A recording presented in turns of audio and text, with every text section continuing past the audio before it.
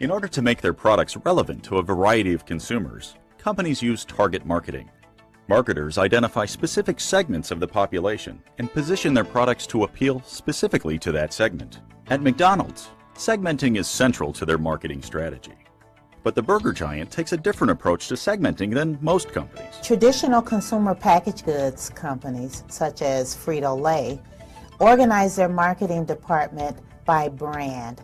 And so you will have a brand manager on Doritos or a brand manager on Lay's, etc., etc. At McDonald's, instead of having a brand manager on Big Mac and a brand manager on French fries, what we have are segment managers. And so at McDonald's, you will find a director of young adults, a director of women, moms, a director of African American consumers, a director of Hispanic consumers, etc.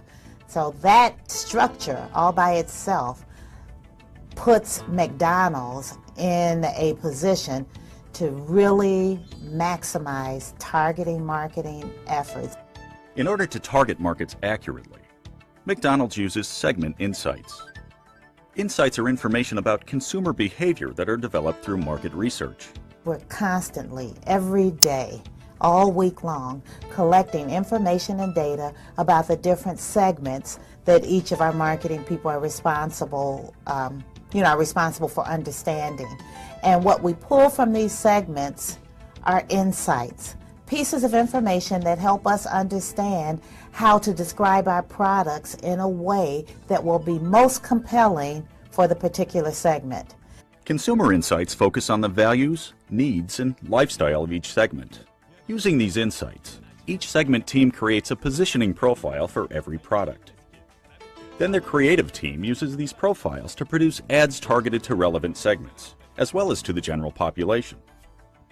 In the case of our Southwest chicken salad, we learned from our consumer intelligence that this salad presented such a cool variety of ingredients that the general market would find that compelling. So if you look at our ads that were targeted to the general market, you'll see the emphasis on the variety of fun things in the Southwest chicken salad. Hi, can I get a Southwest salad with crispy chicken?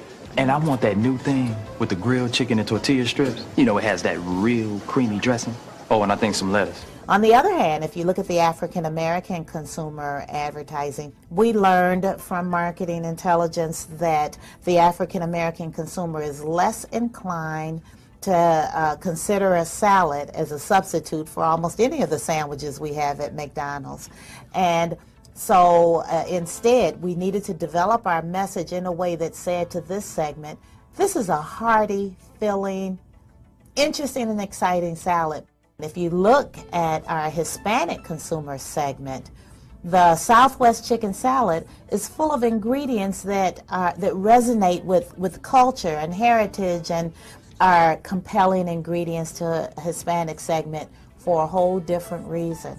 The Asian consumer's requirement includes variety of taste and tasting new and different things.